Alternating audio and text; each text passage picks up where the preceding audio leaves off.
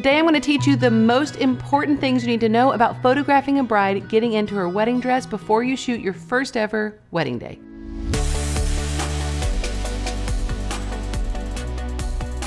Hey there, I'm Katelyn. Welcome to my YouTube channel. This is a place where we like to empower photographers to build both profitable and purposeful businesses while also letting you in on the behind the scenes of our day-to-day life. So today we're starting a new series, Wedding Day 101. We are teaching you how to approach your first ever wedding, and we're gonna break down different parts of the wedding day bit by bit and explain to you things that we wish we had known, things that I wish I had known when I was first starting out. So we're gonna keep it super simple. I'm gonna share 3 of the most important tips that are gonna empower you to find success in every single part of the wedding day. We're also gonna be sharing some behind the scenes clips so that you can see these practical tips actually in action on real wedding days. So the first part of the day that we're gonna start with is the bride getting into her dress. Tip number 1 is to find full-length light. So this is the most important thing, like more important than anything else. You need to find, first of all, natural light. Like we're not talking about light from like an overhead can light or a lamp. We're talking natural light from a window or from a door. Natural light that needs to expose from the top of the bride's head all the way to the bottom of the dress. If you have a light source that is gonna stop right at her waist, that is going to be an editing nightmare. So you want the whole thing to be properly exposed and evenly exposed. So this brings me to kind of like a secondary tip in this first tip is that you can go anywhere to find this type of light. You don't have to stay stuck right in the room where she's getting ready, where bridesmaids, what other bridal party members, where they're all getting married. You don't have to stay there. You can find other options. I would recommend seeking out full-length light no matter where it is, have the bride get into her dress, cover up, make sure nothing's showing, and then walk out to a location with full-length light, great natural light, and photograph the rest of the getting ready shots in that location. So just remember this, light matters more than anything. If you do not have good light, you will not have good images. That trumps any other decision. So let's take a look and see how this practically unfolds on a real wedding day. What we'll do is, you'll probably stand like right about here. Someone else can probably get it down. Probably gonna leave this open if that's okay. We'll put you right in front of this post. Yes. Nope, not yet. You're good. So once she's like, and if y'all want, come on over. Literally, Megan can stand like right where my feet are, even though you're not fixed yet. This is part of the process. Yeah. So put your feet facing the road that way. There we go. Perfect. Oh, this is going to be beautiful. I might actually have y'all back up like 2 feet if that's okay. And we'll open this as much as we can. Sorry, Mama.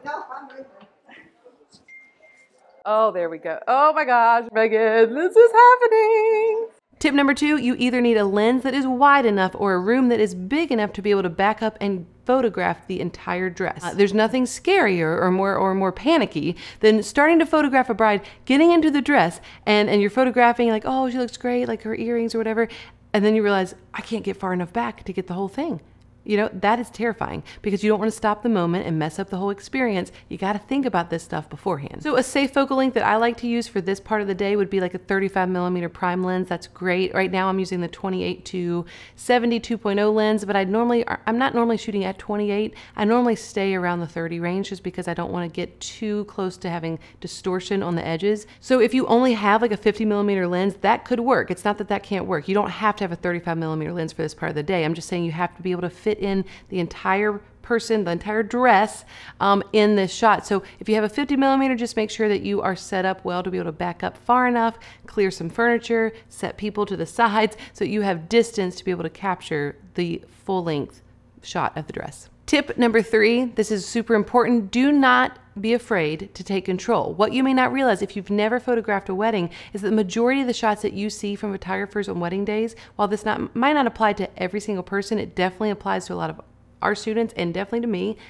I'm in control of a lot of this part of the day. I let the natural part of getting in the dress and the emotion and the connection with parents or maid of honor, whoever, I let that unfold. But then when it's appropriate, I step in and I start directing because remember, these people have no idea what they want. One of the greatest mistakes I see brand new photographers make is that they photograph a wedding day and they think like, well, that's just how it happened. Like I have no control. And the truth is you do have control. When these moments happen, you're like, oh, everyone's in bad light. Okay, that's just what they did. I can't change anything. You can change something. And I actually think it's part of your job to change something. And so even when I'm allowing something to unfold naturally, I normally try to set up, if I can, set up the moment in good natural light and then just let them be free. When the bride's getting into the dress, I highly recommend setting her up, say, okay, we're gonna do it right here. We're gonna have some bridesmaids around her. And then you let mom or maid of honor, whoever wants to help her, and you start getting into the dress and you step back, you let it happen. It's beautiful, you're encouraging them.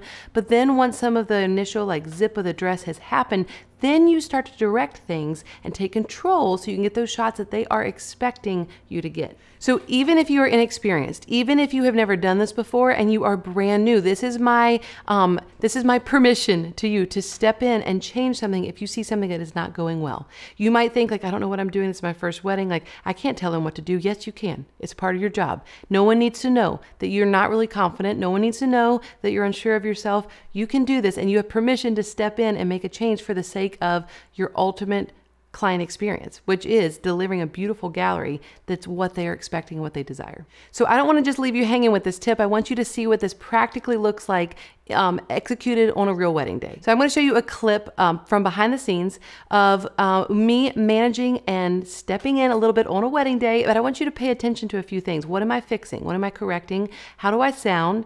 What do I step in? What do I say? What am I trying to change overall? Am I being pushy? No, but am I being direct? Yes. So pay attention to all these things so that at your wedding day, you can feel confident stepping in when it's appropriate and making changes that need to be made. Why, if it's okay, let's have Abby twist towards me and mom twist as well a little bit. There you go. Oh my gosh, wow.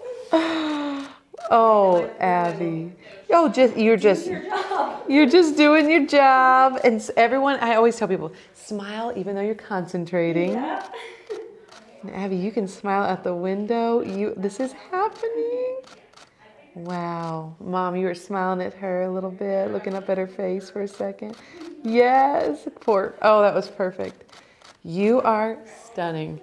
This is one of my favorite dresses I've had in years. In years. She's probably seen a lot. No, this is it's so unique and so classic. Oh my gosh. Okay, Abby, smile out the window for me one more time. Just looking right out there. Gorgeous. Perfect. Oh, wow. And act like you can just act like you're checking back, looking a little further back at mom. Mom's smiling at you. Gorgeous. Oh, wow. You know what, guys? Stay like you are. Ty, do you mind stepping out this way? Just don't worry. No one can see you this way.